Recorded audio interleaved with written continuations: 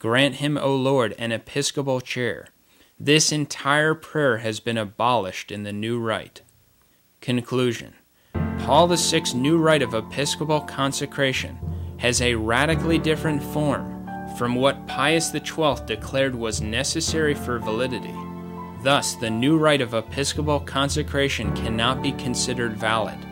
All, quote, priests ordained by such, quote, bishops consecrated in this new rite, even if the traditional rite of ordination was used, such as with most of the Fraternity of St. Peter priests, Institute of Christ the King priests, etc., cannot be considered valid priests.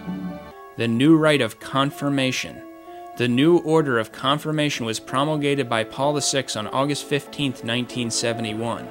The traditional form of confirmation has been fundamentally changed, and the matter of confirmation has also been changed. In Paul VI's new rite of confirmation, the traditional imposition of hands has been abolished, and other vegetable oils may replace olive oil, which was traditionally used. In the New Testament, the imposition of hands was always present in confirmation. See Acts 8 verse 17, Acts 19 verse 6. But there is no imposition of hands in the new rite of confirmation. It is abolished. This alone renders Paul VI's new rite of confirmation highly doubtful. Conclusion.